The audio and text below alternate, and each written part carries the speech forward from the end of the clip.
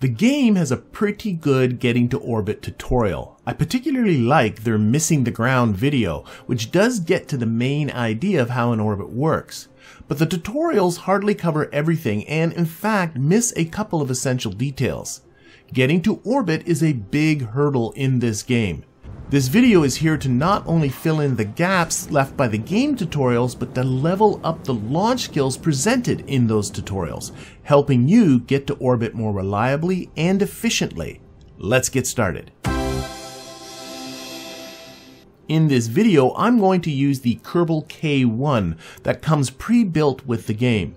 The rocket was designed to easily make orbit, and after a bit of practice, you'll find that it can also get to orbits of either the Moon or Mimas and safely return to Kerbin. It already takes into account most of the principles that make up a stable rocket, but there is one it is neglecting. If I open the engineer's report, you can see it has a launch thrust to weight of 3.654. This is too high. The first thing that should be done to bring it down is to move the Methalox swivel engine into the second stage, leaving just the Hammer SRBs for launch. You may have even noticed that this gives a small increase to the delta V of the rocket, but more importantly, the thrust to weight has come down. And I'm going to lower it even further by tweaking down the thrust limiter on the SRBs.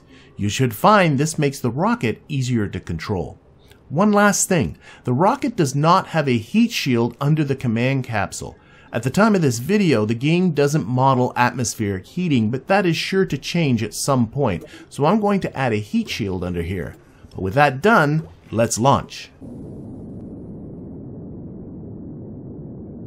The tutorial has you ascending straight up until you reach an altitude of 10 kilometers, and then pitching hard to the east, that is a heading of 90 degrees. But it skips an important thing to look for. As you ascend, watch your apoapsis in the orbital information at the bottom left of your screen. This is the highest point of your current trajectory. Be ready to cut throttle when the apoapsis reaches the altitude of your desired orbit. Technically, anything over 70 kilometers will do for an orbit. For this tutorial, I'm going to go for a 100 kilometer circular orbit. That means I should press X to cut my throttle when my apoapsis hits 100,000 meters. With that down, we can move on to the next level. Instead of using map view to judge how close you are to apoapsis, use the time to apoapsis provided with the orbital information. You are going to want to perform the orbital insertion before this gets to 0. How much before depends upon how much you need to increase your speed to achieve an orbit. The speed required for an orbit varies with altitude, but a good number to remember is that you need a speed of about 2,250 meters per second for a 100 kilometer circular orbit. This speed will be a bit less higher up and a bit more lower down, but remembering 2,250 meters per second will give you an idea of how much speed you need to add during the insertion burn. The more speed you need to add, the earlier you should start your burn.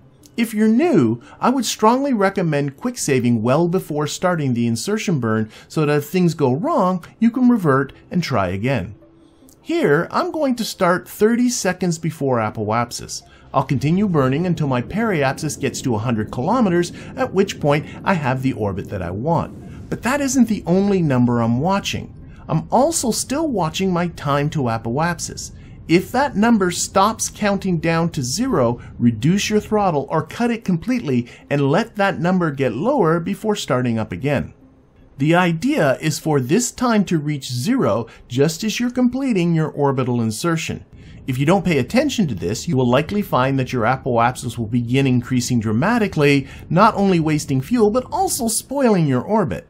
If the time to apoapsis passes 0 before you reach the necessary periapsis, then you started your insertion burn too late or didn't have enough throttle. Revert back to the quick save I suggested that you do and try again. Once you feel you have this down, you are ready for level 3. The tutorial doesn't have you start your gravity turn until an altitude of 10 kilometers, but it does mention that as you gain experience, you will want to start it earlier. Personally, I start my gravity turn once my rocket exceeds a speed of 50 meters per second, though some prefer to begin a bit later, especially with less stable rockets. The lower thrust to weight ratio that I mentioned earlier in this video makes this maneuver easier to do smoothly. Pitch over only about 5 degrees or so at the start, and don't be at a pitch lower than 45 degrees when you cross an altitude of 10 kilometers. That green circle on the nav ball is the prograde vector, which marks the direction your rocket is currently going. For greater efficiency, stay as close to the prograde vector as you can. Once you can do this without much difficulty, you are ready for level 4. As mentioned, it's best to stay as close to the prograde vector as you can. The further off your rocket is from prograde, the more it is going through the air at an angle, which increases drag, slows your rocket, and wastes fuel. As such, the best ascent will have you lock right onto the prograde vector. After initiating your gravity turn, try locking the rocket to the prograde vector. Try to minimize your use of the WASD keys. You may require some taps on W and S to steer your rocket onto a 90-degree heading, but once you're going due east, leave it alone as much as you can. You should find your rocket naturally pitching over all by itself. In fact, a well-balanced rocket should do this even without having SAS on. Once again, the reduction of the launch thrust to weight shown earlier in this video will help. Watch the rate at which you are pitching over. Remember, when you are at an altitude of 10 kilometers, you don't want to be below a pitch of 45 degrees. Some taps on the A and D keys can adjust for this, though it's best to make the adjustments well before getting to the 10 kilometer altitude. Don't worry about being perfect, and it is better to ascend too steeply than too shallow. It's when you are too shallow that you start running into drag issues. If you find that you are pitching over too quickly, try locking to your current heading for a while. That will slow the rate at which you are pitching over. You can then lock back to prograde when you are happy with it again. Don't be afraid to revert to launch and practice, but once you feel you've got it, head on to level 5. I previously mentioned that it's better to ascend too steeply than too shallow. This is especially true if you employ this technique, reducing your throttle in the upper atmosphere. As you ascend, keep an eye on your time to apoapsis.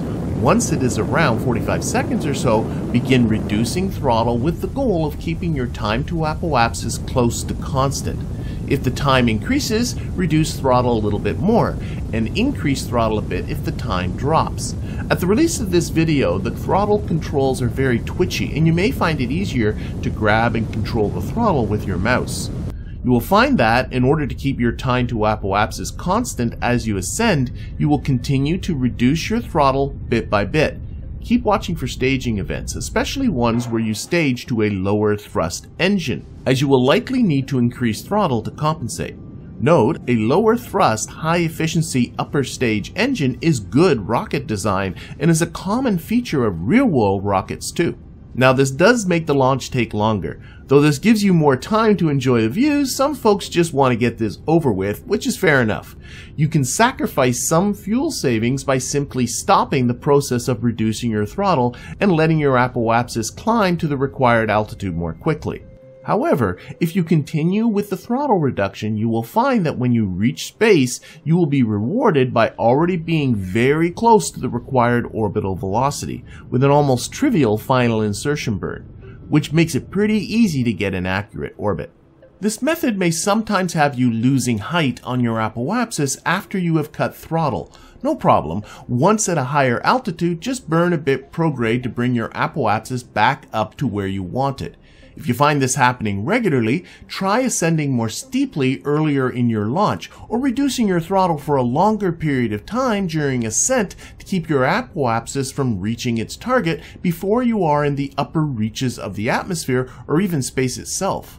And that's it. If you are struggling with getting to orbit, try practicing the techniques presented. And remember, they are in the order that they are in on purpose. Don't work on higher level skills until you have mastered the previous ones.